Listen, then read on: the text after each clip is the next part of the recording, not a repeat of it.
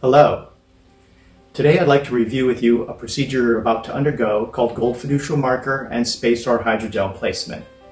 This procedure is relatively quick and will take approximately 15 minutes to complete. You will undergo general anesthesia, so I'd remind you you will need a driver to bring you home. You'll be given the exact appointment time, typically 1 to 2 days prior to your procedure. There are some preparatory steps you'll have to undergo. Approximately 24 hours prior to the procedure, you'll have to start a clear liquid diet. You'll also have to do a Fleet's enema the night before and the morning of your procedure.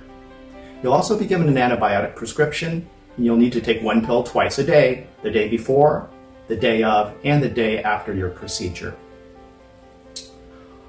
On the given day of your procedure, you'll have an IV placed, and then the procedure itself will involve 4 needle sticks using 18 gauge needles. Those needles are not large, they're about the same size we use to place IVs and draw blood. You will be taken to the operating room and placed on your back and put to sleep. Once you're asleep, the legs will go up in the stirrups and an ultrasound probe will be placed in the rectum.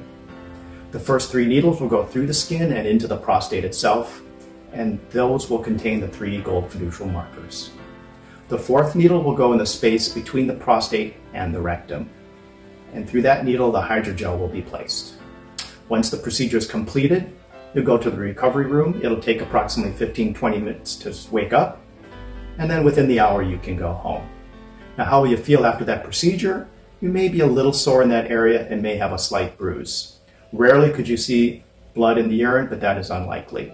I'd recommend you take it easy that day and back to normal activities the day after. Typically, approximately 1 week after your procedure, you'll come back to the radiation oncology clinic and undergo a radiation treatment planning CT scan. Most of the time, you'll also undergo an MRI scan at the same time.